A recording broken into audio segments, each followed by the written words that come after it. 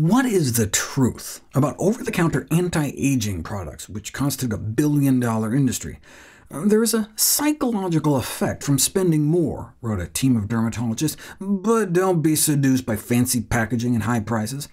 Many products advertise dramatic results that are frequently exaggerated and misleading, and are rarely scientifically supported.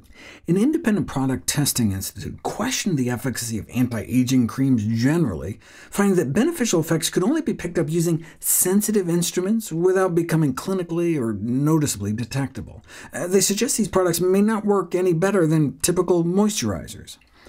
Cross-sectional studies of Chinese and British women found that those who regularly used facial moisturizers were guessed to be about 2 years younger than those the same age who didn't. However, a third larger Dutch study did not, and regardless, snapshot in time studies can never establish cause and effect. Studies on moisturizers are limited, but they can improve the appearance of dry skin, which can otherwise look discolored, flaky, and rough.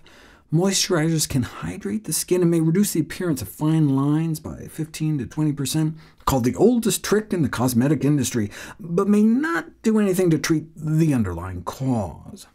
Whether facial foundation or night cream or anti-aging serum, the formulations of most skin products are basically a moisturizer, combined with purported active ingredients for marketing appeal. Which ingredients are actually active anti-aging agents? I'll give you a hint. Up to 90% of visible aging of someone's face is due to sun exposure. From an anti-aging standpoint, the most biologically active ingredient in skin products is sunscreen. Consider the most important thing to maintain youthful skin is the daily application of sunscreen and other protective measures like wearing a hat. All other things you can do for your skin pale in comparison, especially for those with pale skin.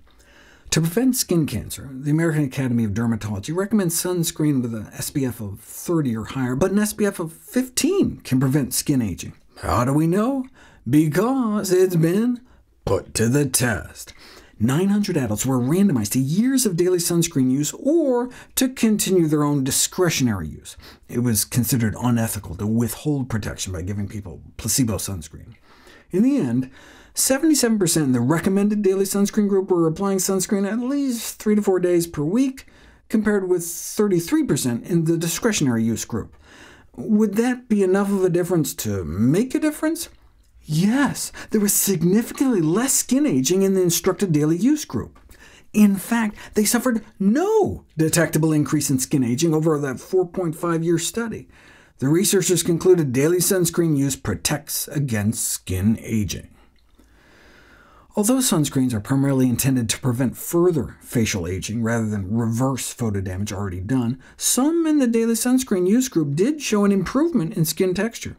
The results are all the more striking, given the control group was told to continue to use sunscreen and hats whenever they thought necessary, suggesting people are poor judges or planners for excess UV exposure when left to their own devices. So, a daily facial moisturizer with an SPF 15 in it is recommended, even if it's cloudy or raining outside. Considered the gold standard for anti-aging skincare, daily use of sunscreens in the daytime and retinoids at night. Retinoids?